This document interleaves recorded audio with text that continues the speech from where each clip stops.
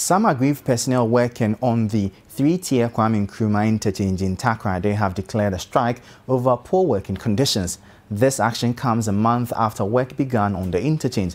The warehouse officer, who is a spokesperson for the aggrieved workers, Philip Kogi-O, told City News their daily wage of 19 cedis is not enough. As construction workers, what we are being paid is not worth it.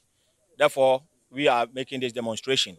And then what we are looking at is our condition of service. One, the amount they pay us per day is 19 cedis averagely. Now, we have to also know the job categories. How much a welder is taking, how much a mason, a driver, an HR, a warehouse person, or everybody. They have to segregate the work and let us know. Secondly, we also don't have off days. They have to make arrangement for those things because construction is a very tedious job.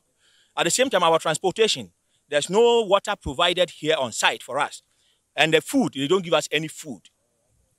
At the same time, medical, they don't give us anything medical. The least you do, with no reason, they try to tell you, sack, they take you out without any compensation. Therefore, we are calling on the president to sit with them, let them have a decision, a collective decision regarding our salaries, our pay here, so that we will get back to work. If that is not the case, then we have to also take it to the right quarters for them to address the situation for us.